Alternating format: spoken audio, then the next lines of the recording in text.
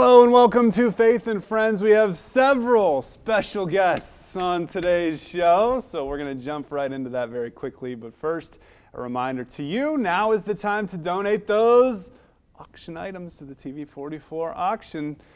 This is a friend, but it'll only be a friend for our summer. He could be your friend very soon. You can bring your items Monday through Thursday between the hours of 10 a.m. and 3 p.m. or call if you have questions. You can make appointments Friday as well. We're looking for individuals with timeshares who might be interested in donating a week as one of our getaway trips. You can call Jennifer for more information. Speaking of Jennifer, she'll be with us in just a moment. But first, let's take a look at our scripture, which continues with our theme of brotherly kindness. We go to Micah chapter 6, verses 6 through 8. With what shall I come before the Lord and bow myself before the high God? Shall I come before him with burnt offerings, with calves a year old? Will the Lord be pleased with thousands of rams, 10,000 rivers of oil? Shall I give my firstborn for my transgression, the fruit of my body for the sin of my soul? He has shown you, O man, what is good, and what does the Lord require of you? But to do justly, to love mercy, and to walk humbly with your God. So if you have 1,000 rivers of oil, that's not what the Lord requires. The Lord does not require a year-old calf. The Lord doesn't even require a carved buffalo. The Lord requires your love. The Lord requires your repentantness. That's what he requires. That's all that you need for forgiveness is the love of Jesus Christ. And brotherly kindness can be extended to more than just our human friends. Many of you experience a strong bond with your pets, and recently the Allen County Humane Society held a special blessing of the animals. Matt Finkel has more. About 24 pet owners gathered at the Humane Society of Allen County last week to participate in the 15th annual Blessing of the Animals. It's an event that is well received by the public, gives animal lovers an opportunity to celebrate their bond with their companion animals, and also for us to celebrate the animals that we share our lives and our earth with. Animals, of course, play a major role throughout the Bible, and it was meaningful for Pastor Ryan Roser to conduct the blessings. It's our job to take care of the animals. As stewards of this planet, God even says in Genesis that we are stewards or trustees, and we should maintain the animals in a loving manner. Those that are righteous will be loving to their animals. The Candlelight Vigil gives us an opportunity to remember animals that have lost their lives throughout the year, not only in the state of Ohio, but across the country due to overpopulation or abandonment. We also investigate a large number of animal cruelty cases, and some of those animals do not make it. So the Candlelight Vigil is a way to remember those animals, and also it's a moment of hope for the animals that need our help. The Humane Society of Allen County, which is operated by the Ohio SPCA, is dedicated to eliminating animal cruelty, offering shelter along with locating lifelong homes. Community support goes a long way towards maintaining that mission. The number one need we have is always donations. The Ohio SPCA and Humane Society is not government funded. We're not connected to any national SPCA. And of course, vet care and feed and all of our medicine that we purchase every month runs into the thousands and thousands of dollars. So the number one need is monetary donations. And then we always are gracious with when anybody comes in with things like bleach and paper towels and laundry detergent, things that we can keep the animals' environment and blankets clean with. In Lima, I'm Matt Finkel. So what is your definition of the word vow? We hear about vows in marriage. Maybe here or there you might hear it other places, but what does it really mean to keep your vows? How important are they? Do they even matter? Well, the answer is yes, and we're going to explore that a little bit more today. We have David and Tracy Sellers with us here from Vows to Keep Ministries. And before we even jump into this topic, the word vows is in your name, Vows to Keep. How did you come up with that title? Well, it was something that was derived from the fact that we recognized when we got married that we made a promise to God. We made a promise to each other. And when you got married, I suspect it was something very similar. Yeah, a lot of people make vows and don't necessarily realize that they're making those vows truly to a covenant-keeping God. And biblically, we are called to make vows that we're going to keep. So that's where our name came from. It's a choice that we made. It's not something that she forces me into, but it's a choice I have to keep making over and over and over every day. And these vows that are really a promise of a lifetime. The world that we live in and our sin nature tells us that they're optional, that what we said at the altar to one another is really just based on performance, that as soon as you mess up, now all of a sudden it's a legal agreement that I can get out of if I get lawyers and a judge involved. I'm having a conversation with a gentleman here a few weeks ago, and he pointed out the fact that I feel like my marriage is probably very temporary. And he said, once my kids get grown up and they're moved out of the house, I probably won't have a marriage anymore. We hear that a lot. And on some levels, it's, I guess, understandable that our kids have a great dependency on us, and we recognize that we've made a vow to them to raise them. But God, I think, really holds us accountable to the fact that we've made a vow first to Him. As Christians, that should be our first vow. He's our first love. And then comes our marriage vow. And then comes our kids' vows, right? The desire to take care of them. But it's in that order that we really have to do that. Yeah, definitely. The word covenant is not something that is probably used or understood as much as it was in the past. You read the Old Testament and you recognize covenants were, I mean, they were a big deal if you broke them. Absolutely. But really today we're in that same situation. We are under a covenant, and we start with God, and it's a covenant that we're not to break. Even in the most difficult moments where you think you cannot stand that guy or that girl any longer. God still is saying, you made this promise. Yes, because when you get two people living under the same roof that are both sinners, one of them's going to mess up pretty quick. Just one? Just one. And then you've got the choice to make. Am I going to keep my covenant to them in spite of their fall? But a covenant marriage says to the Lord first, God, I'm going to love this man through your love, with your love, and not only when he does everything just right, but I'm going to serve him and be your hands and feet in his life, even when they break their promise to me. Yeah, when we keep our covenant to our spouse when they failed, I mean, that's basically, you're following through with what Scripture calls you to. You're applying the verses of the Bible that I think compel us to keep these vows. We're also responding often in forgiveness, right? That becomes our reaction. It has to become a reaction in order to keep that covenant, which is so important to do. When we follow through on these commitments, we basically are keeping our vows. It's very simple. I want to read from Psalms 116. This is starting in verse 12. It says, "What shall I return to the Lord for all of his goodness to me? I will lift up the cup of salvation and call on the name of the Lord. I will fulfill my vows to the Lord in the presence of all of his people," and especially in the presence of this marriage. God made a covenant to his people, just like a husband would make a covenant to a wife. And in Jeremiah 31, we read, it says, they broke my covenant even though I was a husband to him. I mean, God's actually saying, this is personal to me. In Hosea, Israel is even referred to as a harlot, a cheating wife who's worshiping other gods. Israel, we hear about Israel, but we don't always apply it to our marriage.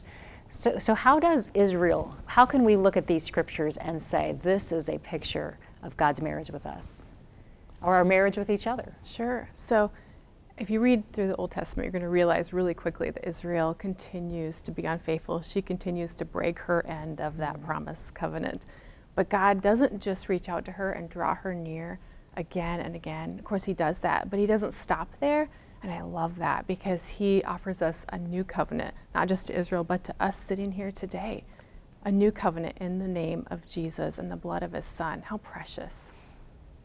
Yeah, in 2 Timothy, it says that, you know, if we're unfaithful, he remains faithful, for he cannot deny who he is. He's got a character which basically defines what faithfulness is and makes it so that the vows that he's made are very clear, very holding. They're steadfast, and that's what we're to model. I don't know what your vows look like on your wedding day, Jennifer. Maybe you wrote your own. We kind of went with the standard, you know, I, Tracy, take you, David, to be your wedded wife, to, you know, to have and to hold, for rich or for poor, I pledge my faithfulness, all those things.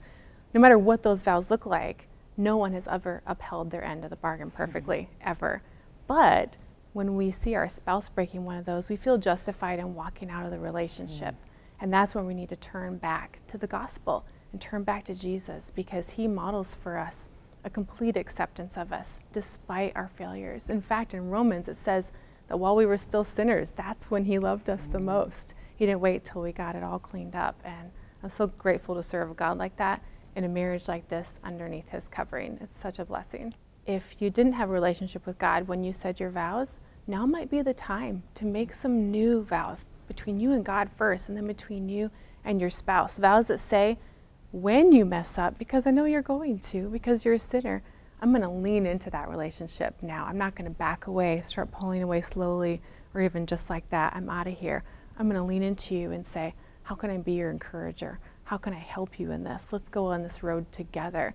And we can also do like Psalm 116 said that David read earlier, we can keep our vows in the presence of the Lord and in the presence of the people, because there's people watching, whether it be someone in your own family, maybe even your spouse is watching how you're going to respond. I've learned so much from David on how God loves me by his love towards me. And then those people that are watching, we can show them there's hope for them too, because we serve this God who keeps his covenant to us.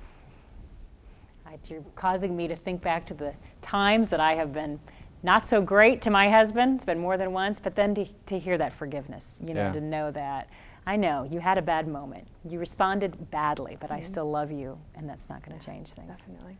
David and Tracy Sellers with Vows to Keep. Check out their website, vowstokeep.com. If your marriage is in any situation that you just think, oh, I just don't know what the future is, well, that phone call to their ministry could be the life-changing, saving situation that you will never, I promise, never regret. Vows to Keep, developing biblically healthy marriages. There you can see their contact information right there on the screen.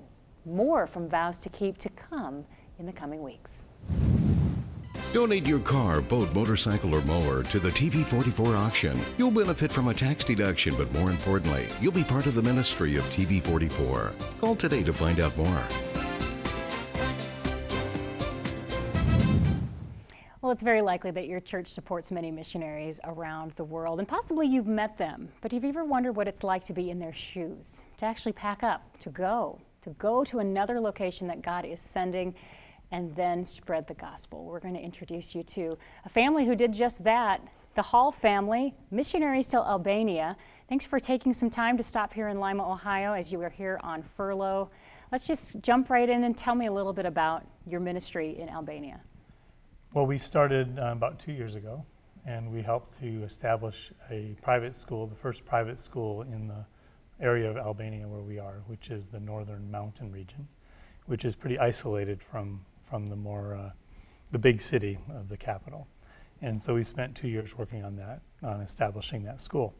And now we're transitioning into working directly with the church to help with the discipleship process and reaching out to the community there. Dawn, what are some of the needs that you recognize exist among the people in Albania?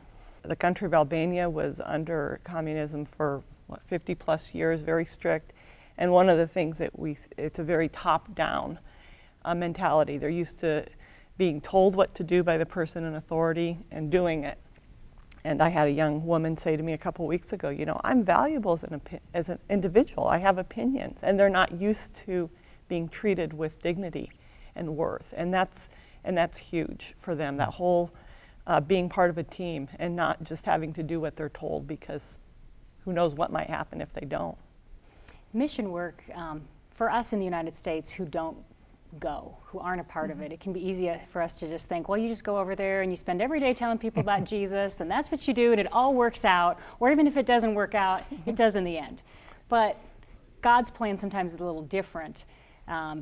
Sharing the gospel isn't, it has different ways that it presents itself. Is that correct? Sure, that's true. Yeah, we found it's never exactly what you expect. We've heard that from many others, and we experienced the same ourselves. But yes, it's definitely the daily living that we just do what we do as people first, and that's different in many ways than they live there. But it's a lot of work just to live in a foreign culture, and so yeah, we're not on the streets preaching the gospel every day. We're meeting people, developing relationships, and teaching children, and getting ourselves in a position where we can share the gospel. Now, there are couples who, you know, the moment they get married, they know they're going to be on the mission field. And I think, Dawn, you did grow up in the mission field somewhat. Yeah. But you guys were here in the United States, established in the United States, 6 kids. But then just a couple of years ago, God said, go. Right. You are an established family. You've got adult children. You've got young children. And you basically sold everything. So before we get talking about that, I want you at home to think, you know, if you think God's calling you to something, but you are just not sure, how could I do this? This is crazy. This is going to totally change my whole life, upset all the apples in the cart. But when God is saying go, you got to go. And that's what you experienced a few years ago. Right. Take us back to that point. Well, we had both been teachers in Christian schools, and I was a Christian school administrator for 8 years as well.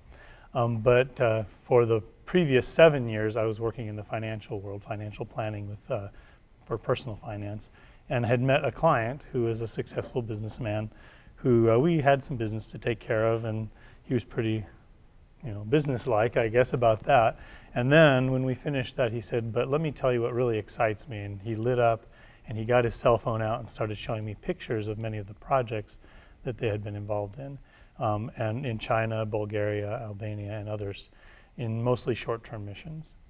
And he shared a need they were looking at to start a Christian school, or at least a private school in this region of Albania, and wanted a couple who had experience in both education and administration, and to go over there and to help start this school.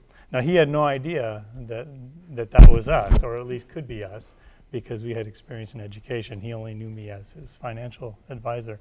So I was feeling the kind of, maybe it's you, Dan, maybe it's you, and told Don about it, and we talked and prayed, and then went back to him and said, by the way, and shared a little bit of our background. So we visited with them for a couple days and talked about possibilities, and then went to visit Albania for about a week to check out this little town in the mountains of Peshkapi, Albania. And God really spoke to us in the sense that we prayed, please show us clearly either yes or absolutely no. And a little selfish prayer because we want God's guidance to be clear. But it became very clear that this is what we were supposed to do. So, how was that for you, Dawn? I mean, you sold your possessions. You didn't sell your house, but you sold your possessions, and you prepared to leave your 4 adult children, one just graduating from high school, here in the United States. Well, when he first called and told me about this, I was like, this is crazy. We were running a homeschool athletic association. We were gearing up for basketball season. I was like, we don't have time for this. And it wasn't like we were looking to see where is God going to send us on the mission field. It wasn't that at all. But I could tell that it was really God particularly working on his heart.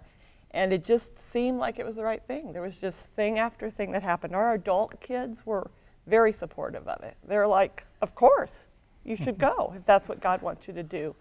Our younger kids were not adverse to it, which kind of surprised us. Our son Isaac especially, we thought maybe he would say, what do I want to do that for? But he kind of saw it as an adventure. Just little things like, you know, as a mom, you worry about your kids, and as Americans, you know, our kids' teeth need to be straight, and Elizabeth needed orthodontic work. But the receptionist at the orthodontic office, when we went to consult, she said, you know what, Dawn, if God's calling you to do this, you need to do it. It doesn't matter if your daughter's teeth are straight. This is from an American orthodontist, you know. And so there were just little things along the way that just reminded us, and as we said, in the scope of God's kingdom, as Americans, we get concerned about things that really don't matter. If one person comes to know the Lord and have eternal life, it's worth it. And so it was a gradual process. It was neat to be able to transfer our things to people in the U.S. that they could bless, you know, educational materials to families I knew were on a tight budget, and so to be able to give them something at a good cost. And actually, when we go back home and visit, we visit our stuff too, because our friends have different pieces of furniture that they bought from us, and so it's kind of neat too. So you're now over 2 years in. Right. You're home for a short period of time. You're visiting children, but then you're heading back. Yes. You're still on this mission that God has called you to do. Yeah. And how are you feeling about that at this point? Well, it's we're in a bit of a transition right now, going from the school to working directly with the church. So there's a lot of unanswered questions, and so we're sort of reestablishing our role right now, which is very exciting because we'll be working much more directly now with adults and families that the church connects with, and getting a chance to do more teaching of in a church setting rather than only in an academic setting. So looking forward to that. We're excited. It seems like every time we turn around these days, has a new thing he's having us walk into. Maybe every 2 years, I don't know. That's what it appears to be. But. Well, and many people have told us that, we have our plans, but then God sometimes has something else. And it's kind of exciting to see what God's doing. It maybe isn't anything that we even dreamed about. He just had to get us there, and now he'll figure out what he wants us to do there for sure. So recognizing you're in a period of time where God has called you to Albania. Other people aren't necessarily called to Albania, but God's called everybody somewhere. And saying yes to that can be fearful, especially if it involves, like you said, changing your family dynamic, all of these elements. What would you say to people at home if they're sitting there saying, I know God wants me to do this next thing, but I'm scared, or I don't know what to do? What kind of encouragement can you give them? Well, we spoke at a church briefly, one that's supportive of us, and it came to me as I was about to go up and say something, to say, it's really good to be here, and it's also really good to be in Albania. It's really good to be where God has you, and I think there's a sense, if you have that that calling on your life to be where God wants you to be, there's going to be apprehension, maybe even a little fear. But God provides both the emotional energy and confidence that to do what He's called you to do. And we've seen that over and over, moving originally from California to Missouri, Missouri to Albania. That's like 3 different countries, kind of. So, it's been challenging at times, but He provides. And we're encouraging of people to be confident where you are, where God has you, but be open to being called somewhere else. Well, finally, how can we be supporting you? How can we pray for you? Do you raise support? What can we do for you? Well, you want to? Well, we've been very blessed financially. One of the advantages to going to the mission field as older people is that we have a pretty broad network of friends and family. And so it's really actually kind of exciting to watch how God's raised financial support for us and other support, but from a real variety of people. Many of the people that are supporting us are not people that we would have said, oh, we should contact them, they'll give us money. People that we knew but never in 100 years would have dreamed that they would have supported us financially. So we work through an organization called Perception Funding, which is a neat organization because it serves missionaries. It's a ministry that serves missionaries and other nonprofits and things like that to help them raise money. And to see fundraising as part of mission, not just some ugly thing we have to do, but that's part of it. And I think that's true. People in the U.S., not everybody can go. That's not what God's called all of us to do. But people can sometimes give financially, and if they can't, they can pray. It is tremendously encouraging to know that people know us and are praying for us. We went to this church, and Dan spoke, and afterwards I said, you didn't even introduce us and what we're doing. And only about half the people know us, you kind of forget that. And afterwards we were talking to a young man who we didn't know, and he goes, oh, everybody knows who you are and what we're doing because we pray for you. That is so encouraging, and of course they're not going to know us intimately, but just that showed us they really are praying for us. They're naming us by name. They're talking about at least generally what we're doing. So of course, finances, but prayer and encouragement like that mean a lot. All right. Thank you very much, Dan and Don Hall. Missionaries to Albania, thank you for sharing your story here on TV44's Faith and Friends. Thanks for encourage you to add Dan and Dawn and their children, Isaac and Elizabeth, to your prayer list. Be praying for them regularly. They are serving God in Albania. They are reaching a people group who need to feel that loving relationship that only Jesus can provide. Pray for the opportunities, the open doors that they have to form those relationships, and that they continue to stand on the path that God has for them. And if you'd like to find out more on how to support them or just how to connect with them, you can always call us here at TV44 to ask for me, and I'll make sure that we make those connections for you. Thank you, Jennifer. The Hall family is now safely back in Albania, working with churches in that area. We're out of time on this edition of Faith and Friends. We leave you now with one final reminder of what God desires of us from Micah chapter 6. With what shall I come before the Lord and bow myself before the high God? Shall I come before him with burnt offerings, with calves a year old? Will the Lord be pleased with thousands of rams, 10,000 rivers of oil? Shall I give my firstborn for my transgression, the fruit of my body for the sin of my soul? He has shown you, O man, what is good. And what does the Lord require of you? But to do justly, to love mercy, and to walk humbly with your God. Praying for you this week that you are doing just that, walking humbly with your God. Have a great week.